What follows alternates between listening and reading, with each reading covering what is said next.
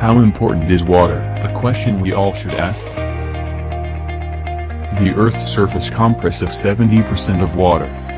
The human body 75% of water. With all the water on the planet, 97% is in the seas and oceans, and 2% is in ice caps. The remaining 1% is fresh water. 98% of that fresh water will be for the agricultural use and industrial use. This leaves us 2% of human consumption. Which is why our rule is an important one. Our jobs are to get that 2% safely and sustainably for our hands and to everyone.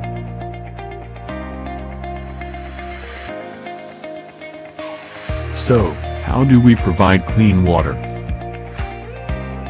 The treatment process begins from seawater, raw water, lakes, and rivers.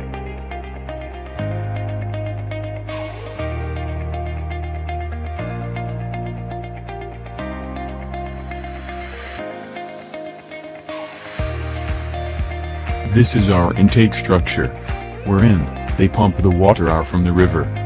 And after pumping it out we toss it, with some chemicals. These chemicals are intended to put together all the sediments, and it will be easier for us to remove it.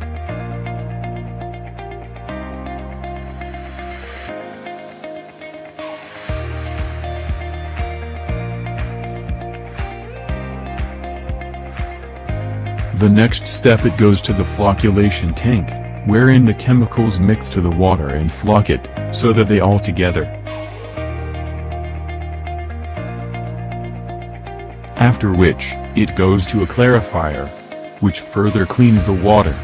The sediments are going down and the clean water flosses out from the top.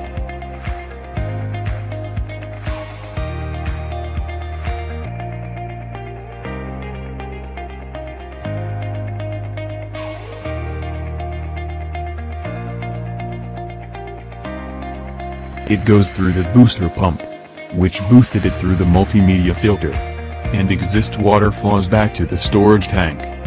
It's a 75 cubic meter storage pump per tank. What you see now are the multimedia filters.